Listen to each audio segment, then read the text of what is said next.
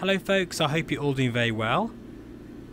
We're currently flying in Microsoft Flight Simulator in the Bigscreen Beyond over Belgium, and I'm going to give you 6 things that this headset does better than any VR headset currently on the market today. So join me after a quick word from VRRock. VRRock offer a wide selection of custom-made prescription lens inserts, and I'm pleased to announce that they are now offering Meta Quest 3 pre-orders, and if you check the link in the description below, you'll even get a nice 10% discount code for my subscribers. Now, if you're getting a Quest 3 or whether you've got a Vario Aero, they have a full range of lens inserts, and that discount code will apply to all of them. Whether you wear glasses or not, I would recommend a pair of lens inserts simply because it makes VR more comfortable. It's better for your eyes and also helps protect your lenses. Anyway, back to the video. So welcome back, and yeah, just to say, I have been using the Bigscreen Beyond as my daily driver for the past, well, week now, if not longer. And the point of doing that is, instead of going backwards and forwards between different VR headsets, I want to see what it's like to live with the Bigscreen Beyond. And I've come up with at least 6 things that this headset does better than any VR headset I've ever tried. And at the time of recording, I've tried all of them.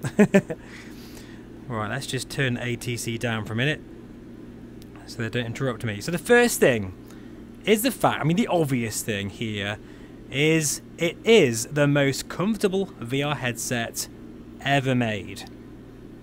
That is thanks to the weight only being around 180 grams with the faceplate attached. Without, it's about 127 grams, which is just insane. And that weight translates to a absolutely phenomenal experience. This session I'm in right now, I've been in it for 2.5 hours solid, and I feel absolutely fine right now. In fact, it's almost like after about 20 minutes, the cushion, the foam, because it's, contoured to your face, it's molded to your face shape, it's almost like you forget you're wearing a VR headset. And honestly, I've never had that experience before with any headset, of course, because they're all really big, let alone the Pimax. So even the Aero is massive compared to this.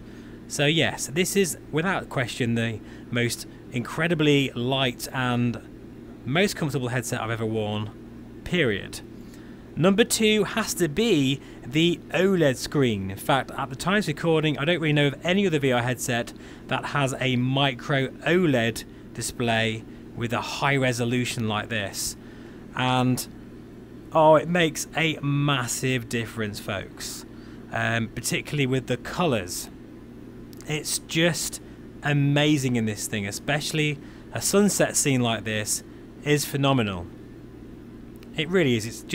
It's hard to describe it, guys, but when you're used to LCD panels, which we all are these days, unfortunately, with VR headsets, once you go back to an OLED screen, and particularly one that's this high resolution, it is very difficult to go back.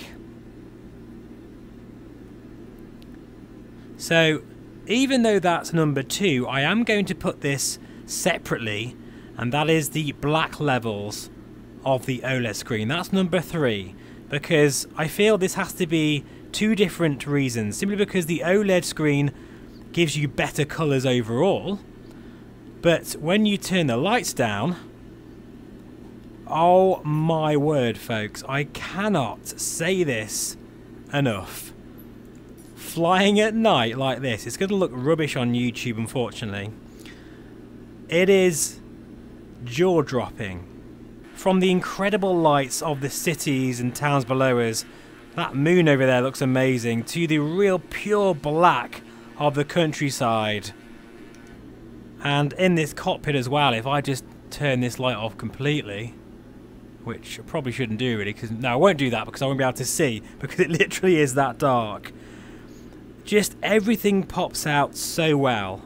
And even the Pimax crystal with the local dimming and QLED panel, which is gorgeous, does not compete against this headset. Nothing does.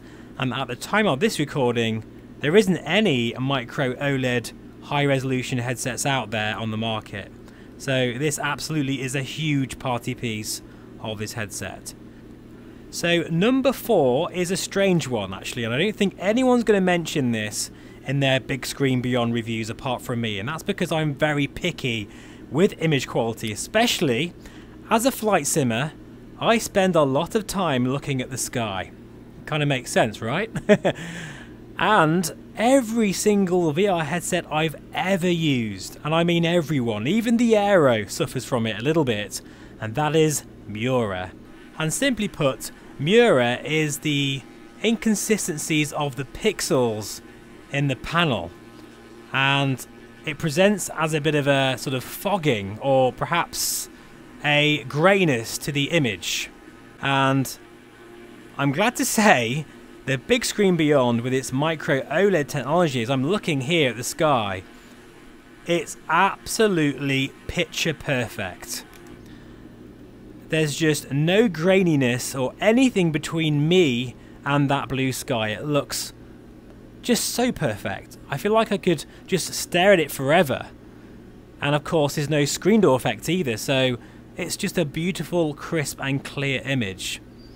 No headset I've ever come across has done that as good as the Bigscreen Beyond, and that's why that is the number 4 thing that this headset does better.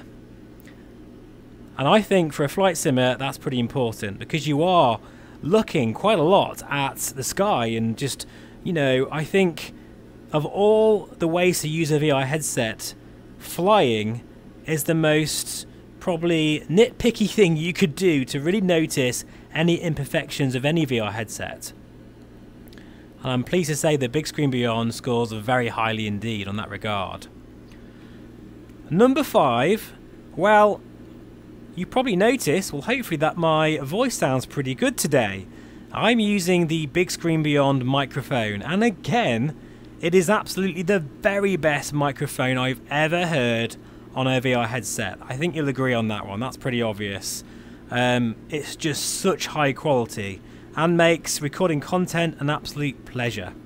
So Bigscreen Beyond, thank you for including a super high quality microphone. It makes all the difference. So to recap, this headset is the most comfortable I've ever worn. It has the best colours, the best black levels, the best microphone, and there's zero Mura. All those things are better than any other VR headset I've ever tried. I think the last thing before I disappear over the English channel, and I can see there's some cloud forming, is probably just the lack of inertia. When dogfighting or sim racing, or even just moving around here, I'll do it slowly for the camera because I know it's not very nice if I move really quickly, the headset just stays exactly where it should be, which means it just feels so seamless. And yes, you could tie this in with the comfort, but I think this is worth a point on its own, because again, any VR headset I've ever tried, if I look up like this and then down, I can feel the movement of the headset on my face. I don't feel that with the Bigscreen Beyond, and it makes a huge difference to making you feel very free and relaxed in VR. It really does. So there's my 6 points. I could probably go on, to be honest. There's probably more I could think of. But yeah, I think overall, as I'm getting to know this headset more and more, I'm absolutely not just liking it, but loving it. And I don't really want to be without it anymore, quite honestly. And it's been quite a journey with this headset so far. So I thought I'd just give you that update video, and I'll keep posting videos as things come to me, because you know, you can't really say these things just doing a quick review of the headset or even having it for a couple of weeks. You know, you need to have it for a long time, and as I'm getting to know it more and more, I'm starting to get a bit concerned about going back to any other headset, simply because I'm getting really used to the weight, the size, and the micro OLED technology as well. The OLED panel on this is, oh, unbelievable, guys. And in fact, I'm just going to do that now. Put it back to sunset. If I can get my mouse, which has decided not to work for some reason. There we go. We'll go back to sunset. Oh my god, that looks absolutely amazing. And then down to darkness. That is... every time it wows me. It really does. So anyway, folks, that's it for this video. I hope you enjoyed that. Please let me know in the comments below, what do you think about the Bigscreen Beyond? I'm going to continue now. I'm nearly 3 hours in, and I'm still feeling very, very good in this headset. If you do want to pick up a Bigscreen Beyond and my videos have been very useful, please feel free to use my affiliate link. It really does help support future content. But for now, I'll see you again very soon. Take care, and bye for now.